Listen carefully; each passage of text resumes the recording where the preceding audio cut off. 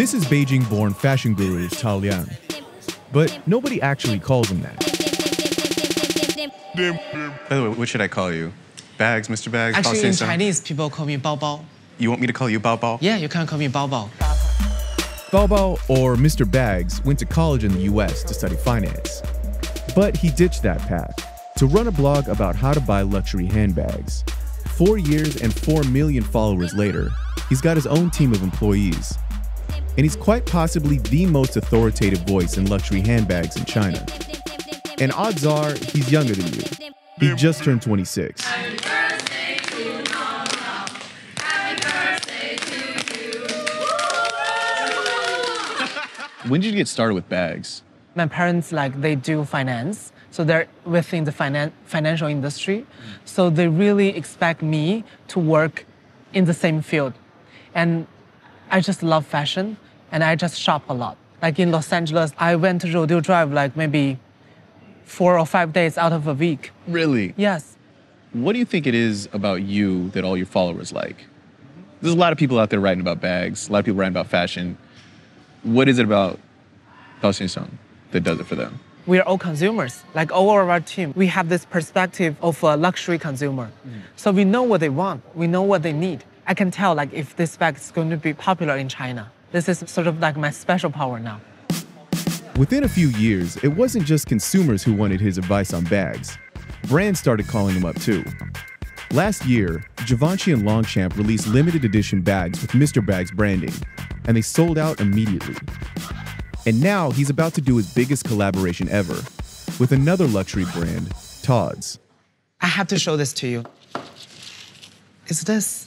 That's cute. I gotta say, that's a cute bag.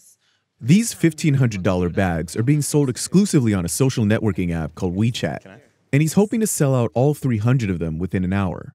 Inside is the Mr. Bags Heart Tod's. There it is. 1 minute. 1 minute. We have to start now. All right, let's go. 大家准备好了啊，马上我们要开始了，已经发出来了哈。Oh, for the first minute, we got 56 people already paid the money and bought the bag. Yes. 70. 70 now. Oh, 100. 100. 100. It is 10:04. 4 minutes. 4 minutes. Yes. 4 minutes you sold already. 100. Because each of them is 10,000 RMB. So right now it's 1 million RMB. Oh my God, it's sold out. Everything is sold out. Everything's now. sold out. It's been 7 minutes. 大家辛苦，来，大家一起鼓个掌。 In 7 minutes, he made over 3 million RMB. That's about $500,000. I see you on a lot of lists as a key opinion leader, KOL. Yes. What do you think about that term? I think in this new generation, it's not like you have to act or you have to sing to become someone influential. If there's something you're good at and you want to share it with people, then you can become influential. A lot of Mr. Bag's success is due to a couple recent developments in the Chinese market. First is China's growing middle class, which has a huge appetite for luxury. In fact, 1/3 of luxury goods sold across the globe go to Chinese consumers. Second, most of those Chinese consumers are completely addicted to WeChat, which lets you talk to your friends, post status updates, pay your rent, and now shop without even switching applications. Mr. Bags isn't only on the internet. He's also starting to do public appearances, where fans can get selfies with him, hang out with cute dogs, eat custom Mr. Bags cake, and maybe even buy an extra bag. Mr. Bags started out by giving consumers advice about the best bags in the Chinese luxury market. But now he's actually influencing that market. We work with a lot of different brands. Even when brands are working with us in a commercial way, if they want to push one style that we feel like not good for Chinese consumers, we will definitely stop that. Sometimes we tell them, stop pushing this bag in China. This is not going to be it. This is a more European style. Maybe you should try this mini style. Maybe it will work.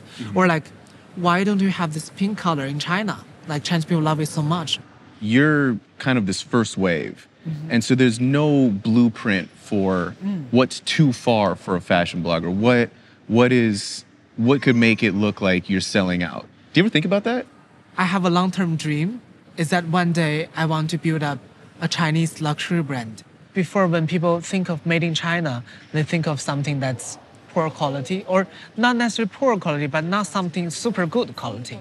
I really want to reverse that image. I want to tell them like made in China tags can be something really, really good.